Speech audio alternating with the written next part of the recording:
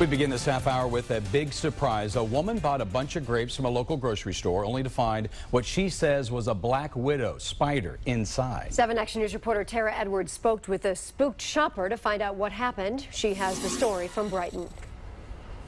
Grabbed some grapes out of the fridge and I noticed it was a webby. It's terrifying, let alone enough to make your skin crawl. This spider was found lurking in a bag of grapes. And take a look, on its back, the signature red hourglass mark of a very famous deadly one. I looked in the grapes and there was a black widow staring right at me. 20-year-old Callum Mary says he wasn't sure what to do with it. I was like really shocked but kind of amazed because I haven't seen one before. My brother, he wanted to release it into the wild, but I had to physically push him away, take the grapes and put them into a bowl of water to kill it. The spider is all shriveled up and dead now, but these pictures taken by the family when it was alive.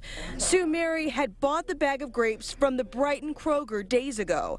Callum is the only one in the family who recognized the venomous spider right away, something the family is grateful for because 14-year-old Rebecca likes the insects. We are from England.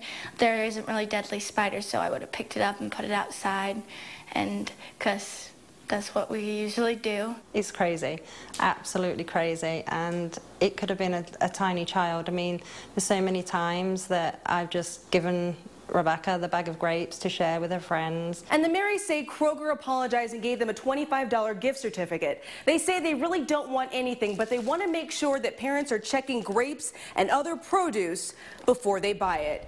In Brighton, Tara Edwards, 7 Action News. Okay, Tara, thank you very much. Well, now, obviously, it is not a situation that Kroger could necessarily control with that spider, but we did talk to them today. The company released a statement to us just a few moments ago that says, in part, we are extremely grateful no one was harmed in this incident.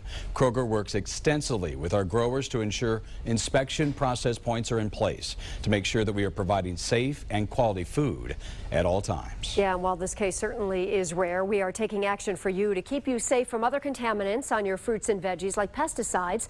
For starters, make sure you wash your hands with antibacterial soap, but don't use soaps or detergents on your fruits and veggies.